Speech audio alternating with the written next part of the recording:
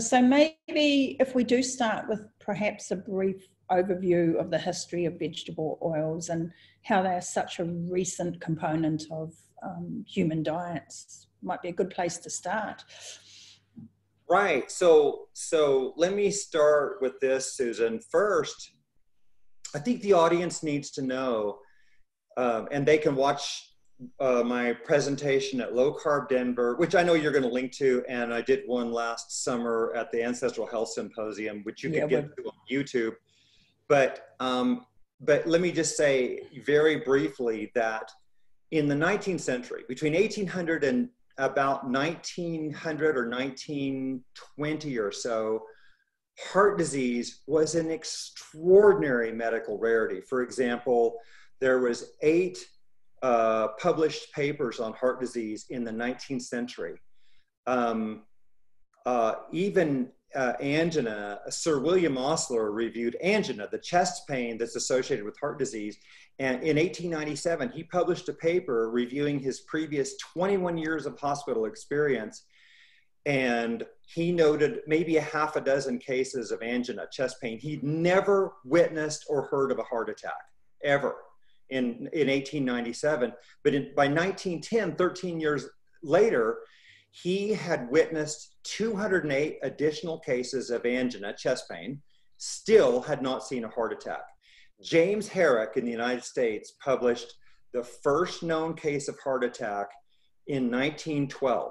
So physicians in the United States, although very few of them were aware of what a heart attack was, virtually no one had seen one in 1910, for example. But by the 1930s, heart attack or coronary heart disease was the leading cause of death in the United States. And then, so it continued to increase. And so today, it's 32.1%, I believe, of people die of coronary artery related heart disease. In the United States, it's virtually 1 out of 3. If you look at cancer, for example, we have data from published papers, like, for example, in the town of Boston, Massachusetts, United States, in 1811, cancer took 1 of 188 people. By 1900, cancer took the lives of 1 in 17. Today, it's 31.2% as of 2010, I believe it was. So again, it's almost 1 in 3. Type 2 diabetes, for example, absolute medical rarity in the 19th century. By 1935, we're rising to 0.37%. That was our first study. It progressively increased to, I think, 9.4% type 2 diabetes in the United States by 2015 and still climbing. But the increase between 1935 and 2015 was 25-fold increase in type 2 diabetes. How about obesity? So these prisoner studies from the United States, the states of Nebraska and Texas, they took the weight and height of men age 18 to 80 in the 19th century. And there was a researcher that put this all together, and so you could establish the BMI, the body mass index, and so obesity was 1.2% in the 19th century in the United States. But, you know, in the US, we thought we were fantastically lean in 1960. But in 1960, obesity was already 13%. It had risen 11-fold in 60 years. And so it continued to climb, you know, all the way to 2015 is the latest data that I'm aware of. We're at 39.8%. We're roughly 40% obesity. And the latest study that came out just a few weeks ago showed we're on target to be 50% obesity, meaning a BMI over 30 in the United States by 2030. So we're 10 years away from half of the population being obese. And then I don't know how many would be, you know, collectively obese and overweight. But, you know, in 2015, I think it was 68 or 69, close to 70% of Americans are either obese or significantly overweight. All right, so let's go back. Let's talk about, processed food. So sugar is a man-made processed food, and the consumption was extremely low in the 19th century. So we know that Stephan Guyenet put together this research, good published research. So from 1822 to 1999, sugar in the United States went up 17-fold. It went from 6 pounds per person per year to 108 pounds per person per year. So sugar is a nutrient deficient food, right? I mean, that's just part of the problem. Okay, the fructose part of it, if you consume enough, becomes toxic. Okay, the next processed food, vegetable oils. So for 99.8% of the world, nobody in the world had ever seen a polyunsaturated vegetable oil in the world until after the American Civil War ended in 1865. So 1866, manufacturers had tested cottonseed oil, which they had fed to cattle, and it didn't kill the cattle, so they started putting it in the food supply. But they didn't let people know.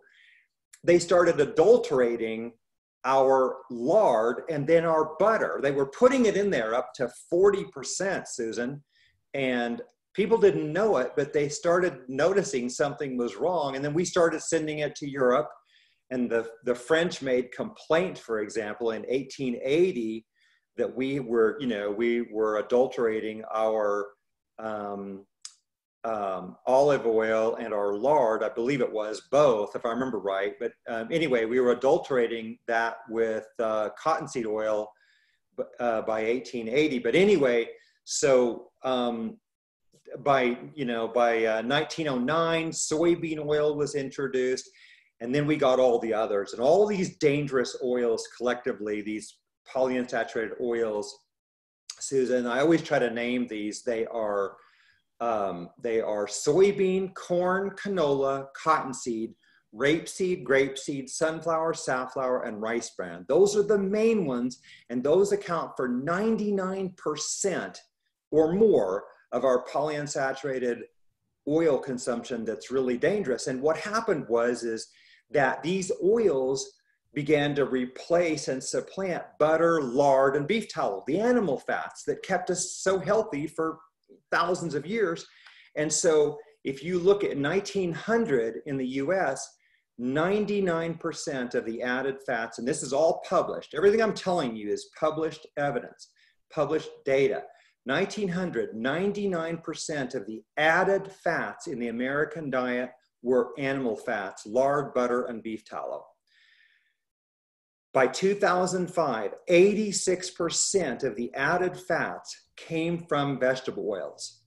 86%. So the vegetable oils, in terms of added fats, almost completely supplanted and replaced animal fats in terms of our added fats. And this became, in the United States, our data that we published in 2010, 32.5% of the American diet came from these vegetable oils. 32, basically a third of the diet is these oils. All right, so then we get, in 1880, we get refined white wheat flour because of what's called roller mill technology. Well, refined wheat flour is a nutrient deficient food. Wheat is 20% of the world's diet today. In the United States, 85.3% of that is refined, meaning it's nutrient deficient. So that works out to be 17% of the diet right there is a nutrient deficient food just from wheat. The final thing in terms of processed food really is to finish the big picture is trans fats. And those came initially from Procter & Gamble was the company that introduced these. They're hydrogenated and partially hydrogenated vegetable oils, which they fabricated out of cottonseed oil initially to look like lard. And that was another way that they introduced these into the food supply and to compete with lard and butter. And so that was another way that those foods began to supplant our good, healthy animal fats. So that's kind of the big picture. So by 2009, in the United States, if you look at refined wheat flour, sugars, vegetable oils, and trans fats, that right there is 63% of the American diet. And if you add in alcohol, it's another 4 to 7%. So total, we're at around 70 to 75% of the American diet is made up of ultra processed foods. And again, they don't have nutrients. For example, butter from pastured butter, which comes from cows grazing on grass, is a great source of fat. It's a great source of nutrients. It's got vitamins A, D, and K2 to some degree. No, it's not the greatest source of vitamins A and D, but all of the vegetable oils, for example, all of them don't have any vitamins at all except for vitamin E and vitamin K1. But they don't have vitamins A, D, or K2, none of them, even the healthy ones, which I would characterize as, like, for example, coconut oil, very healthy oil, almost, it's 91 to 94.5% saturated. It's fantastic. It's got a long track record of health and success with every population that has consumed it, as far as I know. But even that has no fat-soluble vitamins A, D, and K2, which you would get in pastured butter and pastured eggs, for example. So we've replaced all these really nutrient-dense foods like pastured butter, pastured eggs, organ meats like liver and other organs, fish eggs, fish roe. We've replaced all of these nutrient-dense, fantastically healthy foods primarily with vegetable oils, and we haven't even gotten into the toxicity. That's just the nutrient deficiency. But that's kind of the big picture of what really happened, and what we see in every population all around the world, wherever these foods go, as Weston Price showed in the 1930s and 1940s, wherever these foods go, what follows is disaster to the health. It begins with,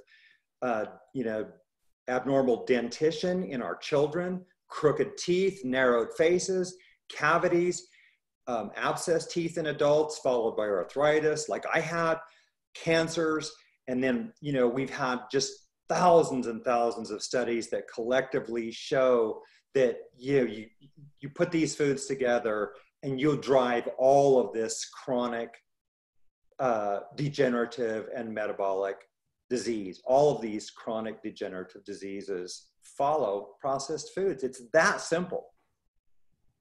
It's quite an incredible story.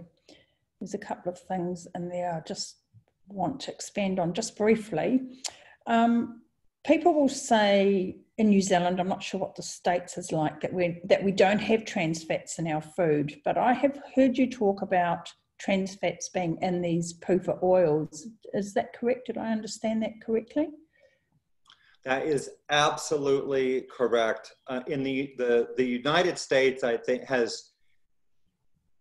they banned trans fats supposedly, and they're supposed to be out of our food supply. Number one, they're not. But more importantly, even if they got them out of all of the processed foods and all of them had 0.0 grams of trans fats, here's something that is a massive oversight, is that and this is proven, I will never, if I tell you anything that doesn't come from scientifically published data, I will tell you, but the studies show, and there's several of these that have looked at a number of different vegetable oils, and the trans fats range in these oils from 0% in some of them, that would be a really, relatively good vegetable oil, up to 4.6%, I believe it was, trans fats, averaged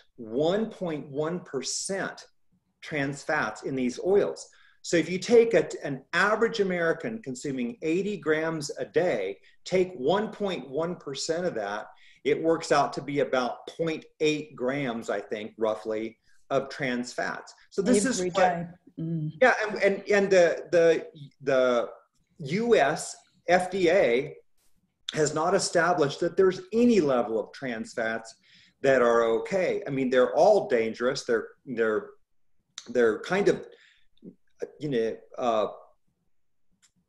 from a chemical standpoint, they're kind of like a wax or a plastic, and they're associated with many different chronic diseases. But the point to get to the answer is that if you are consuming vegetable oils, you are consuming trans fats, or it would be extraordinarily unlikely if you could get one that was 0 grams of trans fat. And that alone is, I mean, that's yet another of the many, many problems where vegetable oils are associated with toxicity.